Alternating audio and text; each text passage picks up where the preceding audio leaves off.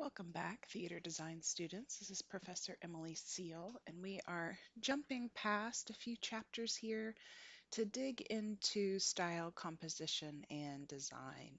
Those concepts are really fundamental to art and music, but of course, today we'll be talking about the visual effects of scenic design and costume design. So, our first term on page 74 is looking at style. Now, style is a sort of term that can mean lots of things in everyday speech. You might like the way someone styles their hair, or you might like the style of someone's clothes. The style we're talking specifically about in this term is production style. And that is, we've kind of created genres through art, through music, through theater. And so part of being a researcher in theater design is familiarizing yourself with these different genres. So, if you have a director come to you and say, I really want to embrace the Gothic style, then you get out your art history books, you get out your theater history books, and you go and research these production styles. That's absolutely a direction that you can go for Much Ado, is pick a production style and try to embody and embrace the visualization of those periods. So, this first one you may have guessed is surrealism, or the dreamlike state. Hopefully, you learned a little bit about this in Intro to Theater. Uh, Next, I wanted to show you an example of romance, romantic, traditional romantic um, production style. This is definitely the one that I've embraced for Much Ado About Nothing. Charm, whimsy, detail, and overall sense of um, beauty. And then we have the Tim Burtons, we have the Expressionism and the Nightmare.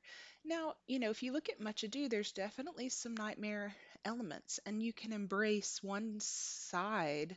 If you want to focus on the villain and just his aesthetic, of course, you can break down certain elements of the production style. And be nuanced that way, as long as you have an overall sense of continuity and harmony, which we'll talk about today as we go through our lecture. So, literary style is also something to be concerned with. So, when we looked at our last lecture, we talked about how the script is the thing. The script is where to start. Our story is what's important. So we can look at that overarching story and say, oh, well, maybe it's just a romance. But then if we get into the literary style and we see, oh, this has King James English in it, it's got these and thous, it's got heightened rhyming couplets, poetry going on, then that's sort of a hint to us that we can raise the genre through the literary style. If we look at opera, if we look at ancient Grecian tragedies like the one pictured here, they have a heightened literary style, and that's a hint to us. But this can even be broken down between characters. Shakespeare has those major characters who speak in poetry, and then he has those minor characters who speak in prose.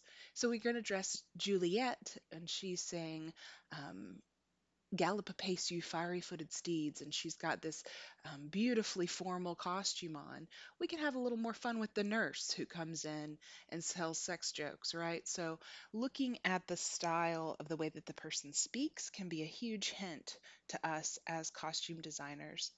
And another word here that they have on page 75 is just speaking about museum theater. And this book really discourages museum theater. And by museum theater, I mean putting exactly what is true to the historical period on stage. So obviously, I have set mine in the Wild Wild West, and I've embraced all of the romance of. For my design of Much Ado About Nothing, I've embraced all of the romance of a country western movie where, they're riding their horses off into the sunset at the end. Now, I know as a piece of history, that's really not accurate at all to what was going on in the 1880s in California.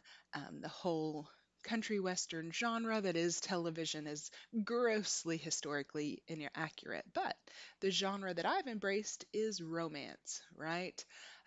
If I were to do something um, completely museum theater, it would look a lot different, right? We would have a lot more hats for one. So if museum theater is what you're after, I I think that the book is a little quick to dismiss museum theater. I think that a lot of people, as a person who participated in outdoor drama, I think a lot of people are interested in the real life history and seeing historical costumes and seeing, those sort of educational theater. But I think they're right to say with most literary plays that you get, the genre of plays that you're getting in academic theater, hopefully in professional theater, most of what you're going to interact with is not historical theater, is not museum theater. So embrace the literary style, embrace the production style, find inspiration there, but don't chain yourself to accuracy, is his advice, which I think is good advice. So you've read the script, you've considered the production styles, you've done some research about the literary styles, and now we're moving into the bread and butter. So if we have a recipe, you can think of the elements of design as the ingredients, right? If you have a recipe, you can think of the elements of a design as ingredients. I find these so important that I try to introduce them in whatever small way I can in the intro class, intro to theater class, just because they're so fundamental and I think they really help us in all areas of our lives, picking out what to wear that day, picking out our curtains, just understanding basic elements of design can inspire us.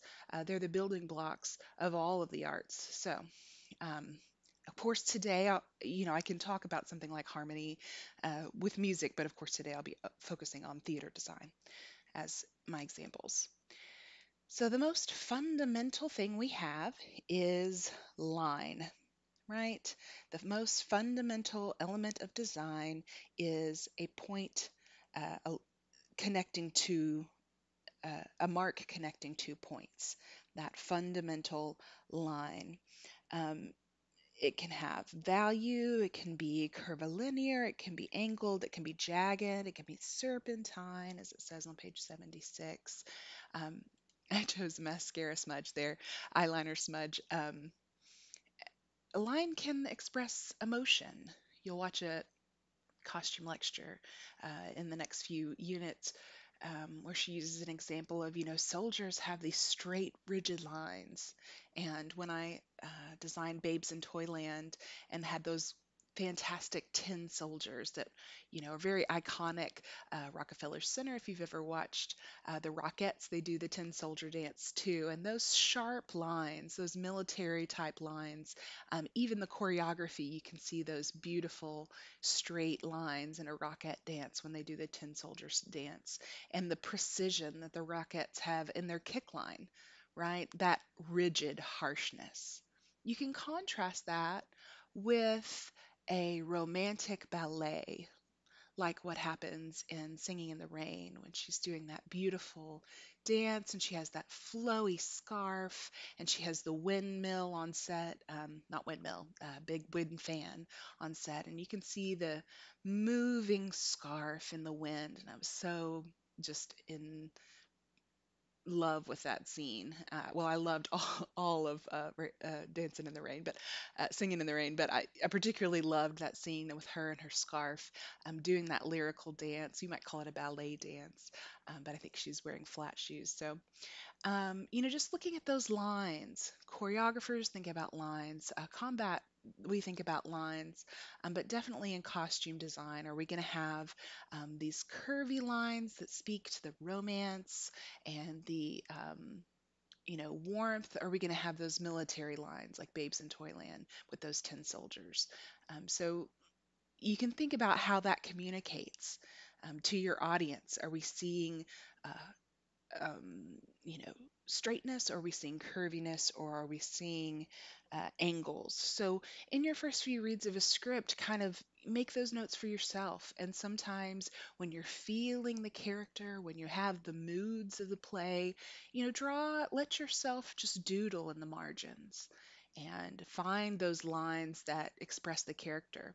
Um, I've always been an actor designer. I've always been an actor technician. And so I kind of do this sort of doodling, and all of that kind of goes into my character analysis, even when I'm not part of a design team that's part of my um, me sort of sketching out the character as part of my actor work. So everyone has their own process and it's all interconnected. We're all on the same page. So when lines come together, they form a shape, right? We have many different shapes. The quality of the lines connecting all together, creating an enclosed space, we get shapes. Probably the most important when we're talking about costume design is that word silhouette on the middle of page 77. If you have your pen, just go ahead and underline that.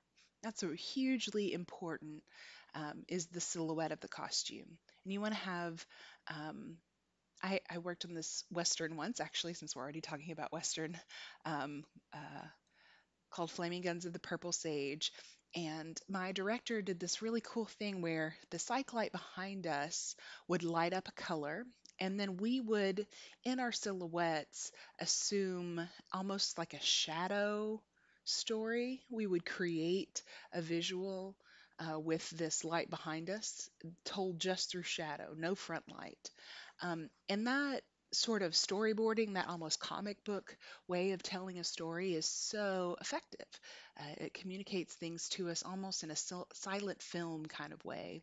And so, what is the silhouette? What is the form telling us about the character? Even before we add color, even before we see the texture of the costume, what is just simply that shape speaking of that story?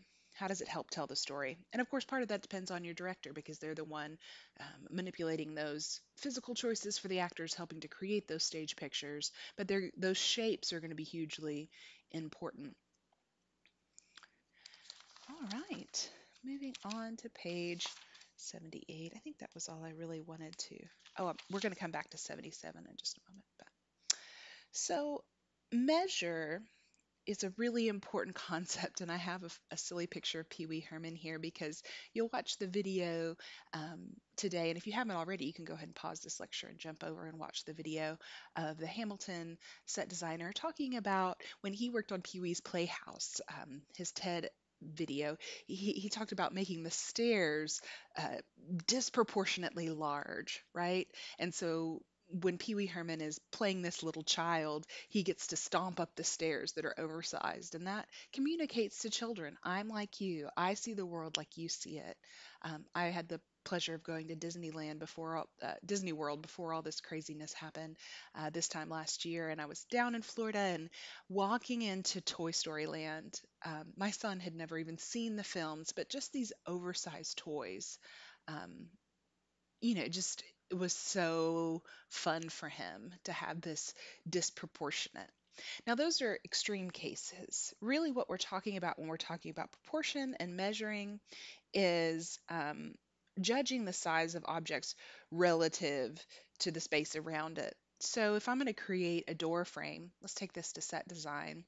A standard door is going to come in one size, but if I have a little tiny set, I might not be able to use a standard door because it may look disproportionately large, right? So measuring um, the proportion and judging the size, relative size that an object should be is sort of, some people can do intuitively, but then you can also really get out your measuring stick and sort of see, is this the size that's going to draw attention? Do I want it to be, there's this beautiful moment in the description of the set design for Glass Menagerie where they talk about how there's a portrait of the father center stage above the fireplace, and it pulls focus. He makes it clear in the stage directions because this missing father is really what the play's about. And there's stage directions about how big that portrait's supposed to be. And so there are those, especially if you're doing, I would consider Glass Menagerie um, a surreal play. um, a poetic realism play. And so, it's going to have those, just like a dream would, those disproportionate sizes. But if you're trying to do realistic drama and you don't want your set to pull focus, make sure that things are proportionate, right? Make sure that they measure correctly.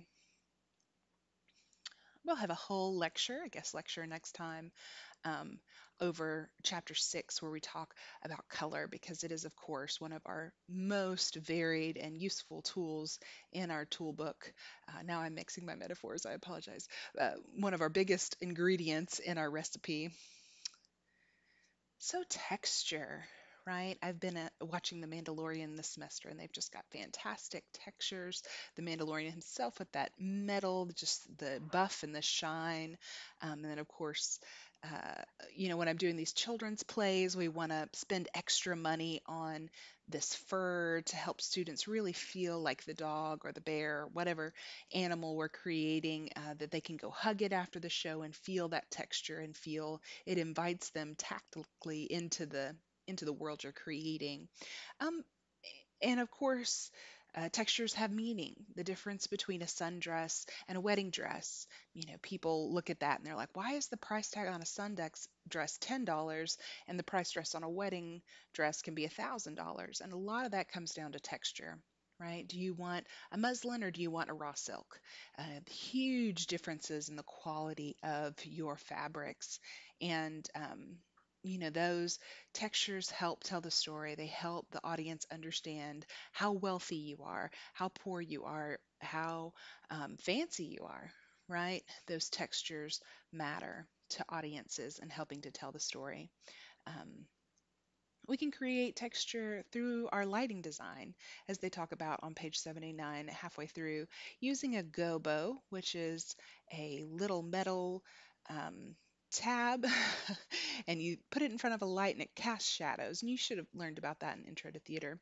But then that creates a textured light on stage, that can tell a more nuanced story, especially if you're creating like a scene in the woods, like Into the Woods, and you have a textured gobo that just creates shadows to make it look like you're walking under the trees. And that added bit of texture makes it more real, makes it more visually interesting. So, you know, being intentional with your textures can help pull an audience into a story. So, lastly, I want to go back and talk a little bit about mass, right? So, when we look at the texture of something, a lot of the time in the theater, we're using the fake of that, right? We can't afford, real silk, so we're using a polyfiber, a poly blend that is meant to impersonate a silk. And the same is true when we're doing prop work. Perhaps one of the ones that's the most relatable is that Tin Man, right? He's supposed to have this rusted, and his physical movements should indicate that mass. He's almost like a, turn of the century robot. He should have that clunky gestures, that sense of heaviness. Now, we can't actually make the costume heavy, or at least we shouldn't, because that's a burden on the actor, and we want to make the actor comfortable, which we'll talk about more in chapter 17 and 18. But creating that mass helps us understand it kind of goes back to scale too, that largeness. But if it's supposed to be heavy, if it's supposed to feel heavy, then the actor can help embody that. But then you can also, as the costume designer, pad that out, make it feel more dense.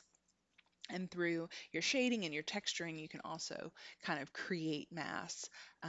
And I just finished watching Ma Rainey's Black Bottom on Netflix, and Viola Davis did a fantastic job. And I was reading an article where she was talking about how she felt so sexy because they padded out her butt and her stomach, and she just felt more sensual than she had ever felt. And I thought that was really body positive, because of course, going into any conversation about costume design, you initially have this body in front of you that you're working with. And some of those bodies have more mass than others, and we're going to respect all the bodies. But sometimes when you're trying to create a certain line or shape, it means changing that body by padding it out in certain places. If you see a more rounder character, and you just want to make sure and always communicate with your actor about that this is an intentional choice. It's not any deficiency in your body. We've had enough in entertainment circles of body shaming or body negativity. And so we just want to make sure that actors know that this is all for the lines and for the visual picture, because our bodies are our instruments as actors. And so, um, but it's hard sometimes for actors not to take that personally when you start messing with their natural shapes. And if you're doing a more cartoony show, I love a script called Scapan that we did in my graduate school. It may be that you have oversized, if it's the father, for example, he had an oversized belly. If, creating those over the top characters. I played a Russian babushka and they gave me oversized breasts to create this sort of ridiculous character. And so, depending on what the genre of the film is, that can be appropriate. Of course, if we're doing something more subtle, when we just talked about Glass Menagerie, building out may not be as appropriate depending on um, your director's interpretation of it. So, I've been using Hamilton as a case study last lecture and this lecture. And you can just see these beautiful bold lines. Of course, the cover of Hamilton, the poster, which you may be familiar with, has a star at the bottom and Hamilton doing a similar gesture at the top, kind of a rock star gesture at the top of the star, finishing off the top of the star. But that really recognizable silhouette is part of what makes that iconic um, initial star in this iconic Schuyler sister silhouette.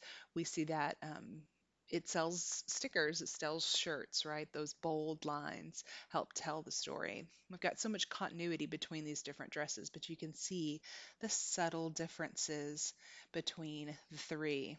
Right? Some of them have peplums, some of them come to a point, some of them have buttons on the side, but we still have mostly monochromatic.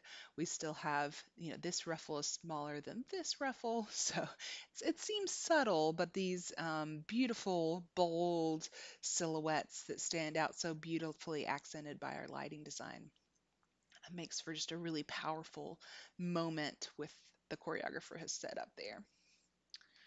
So, shape. And when we're talking about mood boards, we're talking about creating characters, shapes can evoke emotion, right? And our set designer said in that TED talk that circles were really instrumental for him, that turntable in the middle really evoked the sort of cyclical nature of Hamilton's life. We've got the hurricane that's going on here. We've got Burr and Hamilton, how they keep meeting and re-meeting and hashing over the same arguments over and over again. And of course, we have hip hop turntables, which he may not have said in the TED Talk, but he did say in other research that I've done. So we see in the turntable how this inner circle turns one way and this outer circle turns another way, which we can see in the first time that the Schuyler sisters go downtown and they're trying to keep up with this outer circle in their heels and almost comically clunking towards downtown with all of that veracity and pace that the show requires, just such fast paced and keeping up with that turntable. But that cyclical shape, that circle shape, was really important to our set designer, and it definitely, speaks to the sort of music of the show, which I think is really beautiful. Um, so we have a really striking picture here. Let me come back to um, uh, this measure, this position. We talked about the oversized stairs, and we have this arrangement on stage of Hamilton front and center. It's just a beautiful focal point, which we'll get to in just a moment. So we look at color, and I know there'll be an entire guest lecture next class, but I just had to bring up the evolution of color, that arc of character that we've created for Hamilton, and how he starts off as one of many. We move into him being green, of course, as the treasurer, but also as a wealthier man himself, right? And then, of course, after Philip dies, we move into mourning in a more sophisticated black. Now, the Schuyler sisters, we see this bold silhouette at the beginning that has changed to umpier by the end of the show with the change of the fashion. So that could maybe be a more um, startling difference between the costume. But that subtle use of color as the evolution of the story is told is really beautiful. So Corin said in a Vogue interview, and I mentioned this last lecture, that they looked at 33 different versions of brick. 33, right? A good collaborator thinks about how the colors go together. And it can be a very nuanced and frustrating process, right? That's why we get out our Pantones, we send each other swatches of fabric or paint chips to really get on the same page about color because it can kill a show design quicker than anything, not being on the same color page. And nothing is more frustrating than having to go in and do touch ups to your color on your set, 2 weeks before you go live, just because you didn't get it right in the beginning stages of creating your concept. So, getting that color collaboration can be really intense. Like you said, 33 different bricks. Some were too beige, some were too brown. We had to work with the different skin tones to make it look good, right? So, a lot to consider there. And, I to share a personal experience that was not so great. I feel like this is a safe space and I can do that. Um, I worked really hard on one of the first fully my costume designs, which was the Scottish play Macbeth in my undergrad. It was my junior year. And I handmade these kilts. I handmade leather armor. It was just insane amount of work. And then we also had a new lighting designer who came in and put on all these greens and just totally muddied my look. And I look back on those pictures and I just kick myself for not having those hard conversations about, can we change the gel color? I know it's a lot of work, but it really muddied up these costumes I worked so hard on. So I was uh, not willing to go there because we were just on a dead run to get to the finish line. But if I had it to do over again, I would fight for those clean colors. It's one of the good things about being a one woman show. I get to choose the gel color because I'm the one at the light board, and I get to choose the fabric color because I'm the one who picked out the costume. So there are advantages to being a one woman show. Um, I would much prefer not to be, but here we are. So textures. King George III is a great example of costume texture. We have that fur on the drape. Now you notice King George doesn't have to do a lot of dancing, right? We talked about when you heard the costume design lecture that is over that pattern cutting, you can see how most of them are made out of stretch fabrics, lycra fabrics. But these beautiful textures, these ornate golds, these jewels that reflect, all that the royalty had to do was walk in and wave, right? They can wear all of the heavy, restrictive costuming that they require. And it definitely sells the character and the regalness of the character. All of this lace was a huge status symbol around this time because the poor little knitters knitting every little eyelet. It's not like today when you can just buy it off the bolt, although lace today is still pretty expensive, but nothing like when it was handmade at that time. And all of this impractical satin, right? You spill one drink and it's gone. Uh, but it's so beautiful, showing off that calf. So important this time period, the advent of ballet. So we have our ingredients, and now we're going to talk about composition, how to mix them in the pot, how to arrange them on the page. So, and I know we kind of, I will say it can be a little confusing for students because we talked about position, and that sort of is a composition issue, but it's mostly, so I understand that, that one's position and measure sort of in the middle, but moving on completely to principles of composition. The biggest thing we want to have is unity, right? This is a picture from Wicked set. I love Wicked. Just one of those so powerful, moving experiences in the theater. Gotten to see it several times. It's definitely music I sing in the shower entirely too loud. We see these little tiny gears, right? Those little tiny gears that expose the wizard for the his machinations, the way that he's making things and manipulating this world around him. And this is, of course, if you've ever seen Wicked, there's a huge dragon up here that's being moved. But we see those tiny little gears also on the costumes. We have a projection when the monkeys are released of also those tiny little gears moving. So to me, what those tiny gears represent is the unity between the set design, the costume design, and the lighting design. They're all on the same page. We see those tiny little gears on our props. So when we see this creation of a stylistic plan that meshes together, that all subscribe to the same conceptual thread, we have unity. Huge goal. And I think part of the reasons designers like to work with each other over and over again is because they start to mesh together. They start to form a community. And when you have that community, you create unity, right? Working as a designer with a new designer can be very, it can be harder to kind of create that unity. But once you've worked with someone for a few shows, you kind of create a sense of ensemble, just as you would with a cast. So harmony is a sense of unity. It's created through order, right? Through repeating patterns, through safe choices. We have this sense of, all is together, all is well.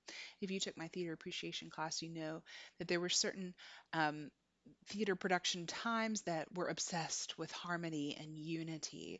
If we look at French neoclassical, they wanted everything to be perfectly symmetrical. They wanted everything to have this over sense of harmony and pattern and comfort, right? You can just see how we have, this, and then on each side we have these repeating forms that create a pattern that feels very consistent. What's wrong with harmony? If you have too much harmony, we get boring, right? Too much harmony creates monotony. I don't necessarily enjoy French classicism. You get those rhyming couplets and it feels a little over redundant, right? It feels a little overly simple.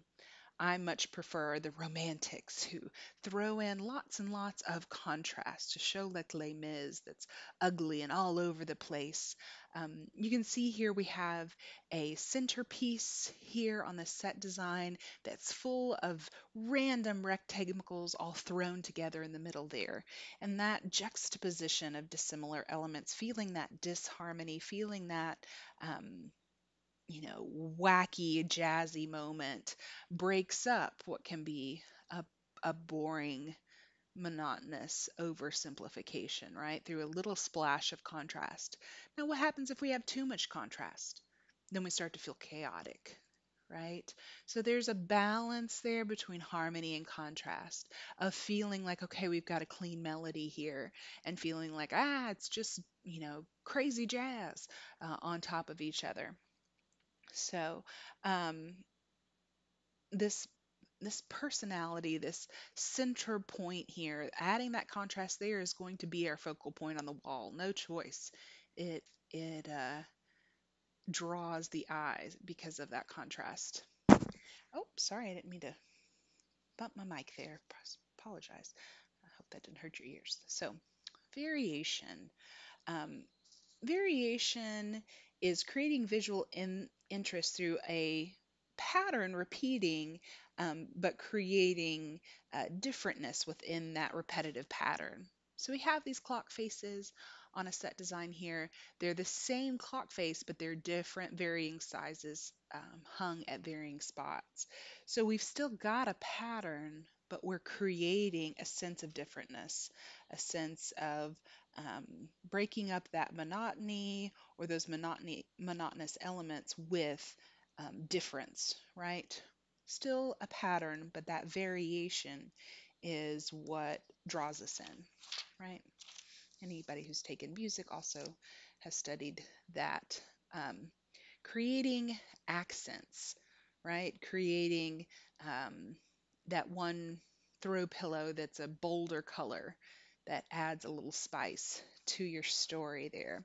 And we have to be careful because if we add all visually interesting throw pillows, then we get mush, right? We get too much. But choosing those accents, choosing that variation is important. So next we have balance. We have two types of balance, of course. You've probably studied this before. We have symmetrical balance, like the one here where we have a high platform and stairs on either side. You can feel the consistency. You can feel the strength of those arches matching on either side of it. This is a really common symmetrical set design, especially in musical theater where we have lots of people on stage and need to create a larger stage picture. Madagascar, which we did recently, had a very similar set design as this because it is pretty, useful when you have a large cast like we had for the musical Madagascar. But it can be difficult for us at Motlow because of our sight lines. So we can't have a lot of action going on for over here, for example, because of the shape of our house. It fans out, so our sight lines are kind of cut off. But we'll talk more about that when we get to set design more specifically. But this is a very common set design that we see. Community theaters in the area I'm in use this balanced set design often. Um, so an asymmetrical balance is where we have um, not that sense of things are equal on both sides, right? We have more of a tension, a juxtaposition. We have it lopsided, right? So it's creates emphasis. Let me come back to asymmetrical balance in just a second because I didn't include a picture for that because I wanted it all to fit on one page. It took me like an hour to make this slide, but that's okay. I think it's pretty. I like it. So I feel like if you're talking about composition, you have to compose things nicely. Is that vain? It's probably vain. But so emphasis. I'm kidding. Emphasis. Drawing the audience's attention or eye, right? The most, you know, the lowest hanging fruit here in the example of emphasis is you have your actor who's starring in the play in something different, a different costume than your chorus and your ensemble, right? The rest of the ensemble, for example, in Hamilton, they're all white. Hamilton's got something different on. And that draws the eye, right? Hello, Dolly. She has, this Dolly character has on tons and tons of sequins to keep the emphasis on the person on which the name of the play is um, is given. Now, this can be, if you're doing amateur theater and everybody gets to dress themselves, you sacrifice some of that emphasis, right? And that can be a struggle. If your third chorus member finds a sequins dressed at Goodwill and they want to wear it, what are you going to do? But those sequins are going to pull focus the whole show. So some community theaters, spring for costumes being provided rather than letting people provide their own costumes because if they do, they can pull the emphasis away from the main characters if you're not careful. But that's a luxury we don't all have, right? Um, we have to stay humble. So going back to that harmony element on page 80. So this is Hamilton. If you haven't already caught the trend, I'm using it as our jumping off point. You can see that our set designer has created these gallows, um, uh, you know, in this repeating rectangular pattern that just sort of creates almost columns. It gives us a sense of scale of how large this set is, but it also adds a continuity and a cleanness through this repeated pattern of these scaffolds. So we've already established this as a construction site, and seemingly the bricklayer needs this to scale and create more bricklaying. But just, I've added these rectangles to help show you how consistent and how the pattern helps create a rhythm, tell a harmonious story to create um, that beautiful set design that doesn't pull too much focus away from the story, but helps us feel secure. Uh, I think it's interesting that they have profile and silhouette on page 80 when we talk about line back on page 77. That's kind of frustrating. I don't know why they put that there, but here we are. So most of the show, as they talked about in the videos that provided, is so balanced, is so harmonious because we have to focus on those words. The words are the thing. But Hurricane is definitely that moment of juxtaposition, that moment of chaos and jazz and explosions is just psychologically stressful more so. Now it's a calm song. I don't mean to say it's a crisis, but manipulating that contrast and having that strong crisis there early on in the story creates that contrast, creates those dissimilar forms, which is very visually compelling. So here we have variation, like we said, that pattern of feeling like there's some consistency that, but there's just a little bit of breaking up that variation. So we see a basic uniform here, high boots, knickers, the same even, except for Hercules Mulligan has a little bit longer of a trench coat style, but the same basic shapes going on here, just the variation in color helps create a pattern that's just different enough so we know they're individuals, but continuous enough to where we can tell that they're a team. They're playing on the same team, right? Which is visually so compelling. I just did not talk about asymmetry. Where are we? Yeah, this is where I wanted to talk about asymmetry, right? So we have the stage picture here. You can see how much heavier it is on stage left than it is stage right. Just a few little chairs and little dancers over here. Over here we have this big table. You can see that asymmetrical picture there, and it creating a different kind of balance, a heaviness on one side versus the other. So if you're doing a show in um, surrealism or expressionism, particularly, you want to embrace the asymmetrical styles. If you look at, you know, the same costume designer who did Hamilton also did the live version of The Wiz for NBC, and the Wizard had this beautifully asymmetrical costume, right? One sleeve kind of business that we get into with some of our sci-fi. And so, you can create an asymmetrical costume as well as a symmetrical costume. You can have age symmetrical stage pictures, or you can have a symmetrical stage picture. This would be symmetrical, right? Two forms on one side, two forms on the other side. Hopefully, this is a review and something you talked about in your introduction to theater class. All right, so our last example today is of emphasis. Um, right, when Thomas Jefferson comes in, he gets to take the whole stage. He gets to really pull the focus. He's down center. He's coming in with the splash, and this is definitely a splashy costume. But I think part of the reason we have to create this emphasis with this costume is explaining how the same actor Daveed Diggs is playing one character in the first act and a second character. He's playing Lafayette in the first act, and in the second act, um, he's playing Thomas Jefferson. So we want to see a big splash because we want to see a different character as well. So it's part of the reason that I surmise that this character's so splashy and different, but pulling focus, pulling emphasis is so important.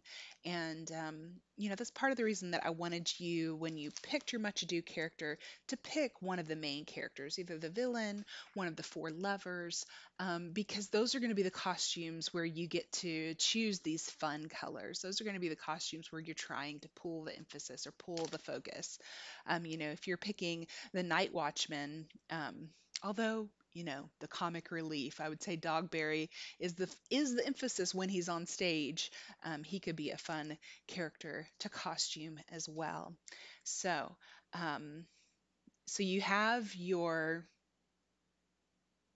ingredients, you put them together to create a composition, and that's sort of the building blocks of art as we know it. Rules are meant to be broken, right? If you don't want to embrace the symmetry, we each come with our own sense of beauty. What I like, I have a favorite color, you have a favorite color. Some of you are drawn to harmony and balance, some of you are drawn to chaos. You're little mischief makers, and I respect that. And I want you to create something that you think is visually compelling for whatever reason, right? So trust your gut, listen to yourself, don't overthink it. Enjoy the script and compose those elements, arrange those elements in a way that makes sense to your eye, and continue to um, control and embrace and listen to yourself, because you are our designers. As always, thank you for listening.